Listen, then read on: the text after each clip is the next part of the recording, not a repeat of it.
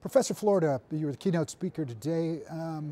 What was the main thrust of your message? Well, I think picking up on the fantastic report on the state of the Valley, the fact that the Valley is at this incredible turning point or inflection point in its history. You know, it had a good thing going, it has a good thing going as being a center of technology and actually attracting talent from around the world. But now the state's in terrible shape and the federal government and the nation's in a crisis. How does the Valley reposition itself? And I think what I wanted to communicate is it's not just about technology and entrepreneurship.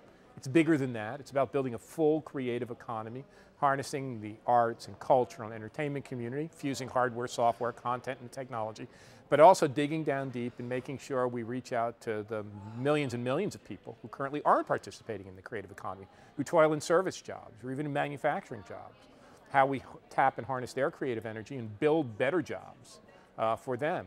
I think also addressing the question of affordable housing, transit, creating a better, more sustainable place to live. And one of the challenges I talked about, and I think is critical, the future of the Valley will be more than just inventing new technologies. It'll be about inventing new lifestyles. And I think what better place to do that than the greater Bay Area, which has been at the forefront of popular culture and the invention of new lifestyle trends for all of my life, and I'm 52. So fusing that with technology. Suburbanization really was the thing that pulled us out of the last economic crisis. Explain to me a little what you mean by the creative class.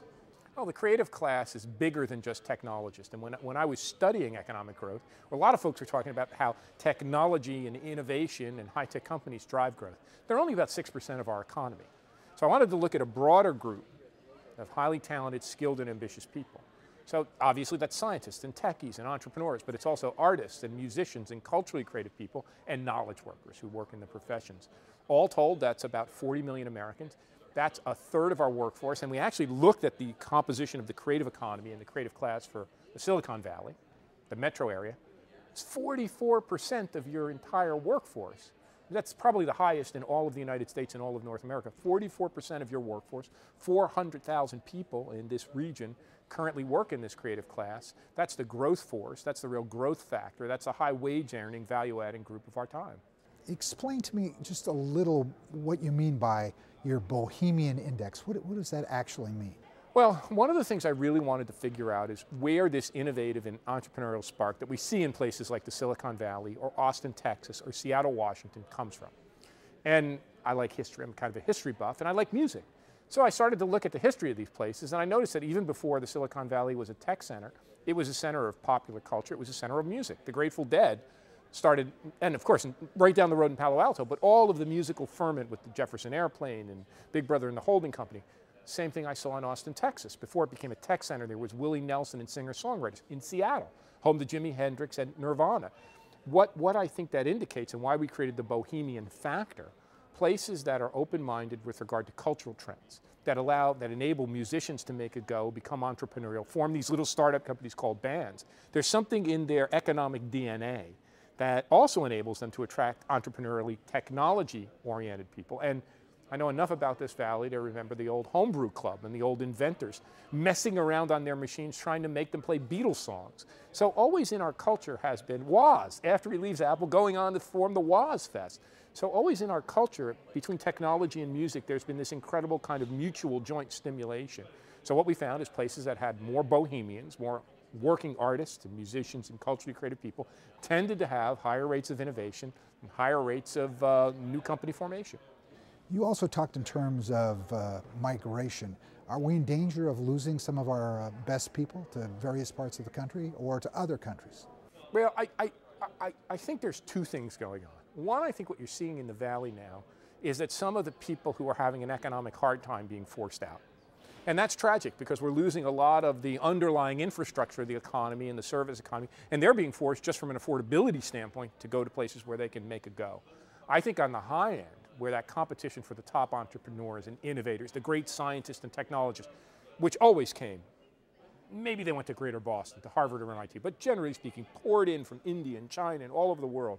I think what's happened is it's not so much a US competition. I think these emerging centers of the world, whether that's Shanghai and Beijing, whether that's parts of Mumbai and Bangalore, whether that's the Australians now seeing young university students as a key way to build their economy, or, you know, I was recruited, and I talked about this today, I'm an American, grew up in America, born in Newark, New Jersey. I was recruited with a great research package. I didn't go too far. I moved to the University of Toronto. But up in Canada, the need to harness talent, to attract the best scientists from India and China, the emerging economies. So I think this is a competition that we take for granted. It's not just a competition between Austin and the Valley and Boston and North Carolina Triangle. It's a global competition. And with the current state of affairs in Washington, and we're overly security, for good reason, and we're scared of terrorism. But I think those are the kind of things that could threaten the long-run viability of the Valley. I think the Valley is still the best place in the world to attract talent. But what I talked about is, if China ups their take by 5%, if India ups its take by 4%, if Canadians take another 6%, if the Australians take 7%, add up those numbers, and that competition becomes ever more difficult. And it could damp down the innovative spirit that's for so long permeated this valley. A year ago, we were all talking about green technology. In 12 months, has that vanished, or is that still viable? I think the Valley is smart to get on the green technology bandwagon. I think it's where technology is going. One of the things I talked about today that I talk about in my new book, The Great Reset, is that what we're going through is a fundamental reset of our economy, of our technology, and of the way we live. What saved us from the Great Depression wasn't just new innovation. It was this invention of a new way of life called suburbia, where people could go out, like my mom and dad, buy a suburban home, fill it with appliances, have to buy 2 cars to get around, and television sets, powered our industrial engine. I think we're at the cusp of inventing a new lifestyle today. Yes, it's greener, but it's more clustered. It's people living maybe closer to downtown, or their suburbs reconfiguring, a little bit more pedestrian friendliness. Taking faster trains like the high-speed rail, going to build in California. And I think one of the things that the Bay Area and the Valley is known for is fusing technology with lifestyle. So I think it's green technology plus. What are those technologies that will change our homes, allow us to live in smaller but more effective, more connected homes, that are going to power our new vehicles, both cars and bikes and trains, inventing that new lifestyle. We're still early in the reset. These are 10 to 20-year processes. But I think orienting the Valley around green plus new lifestyle, that's where the real advances are going to come over the next decade or two.